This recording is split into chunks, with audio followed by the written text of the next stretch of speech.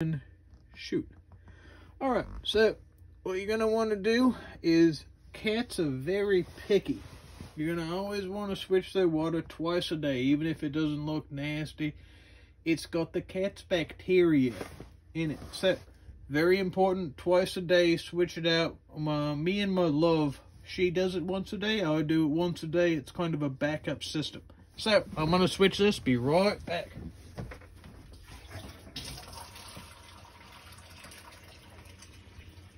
Alright, now that we've switched the water over, I want to point out, beneath this, we have a clear thing here. If the cat sees a little bit of kibble now below the bowl, he's going to think that that's actually in his bowl, even though it's not. So, want to avoid that. And that is how often to change a cat's water bowl and how to avoid him thinking it's dirty.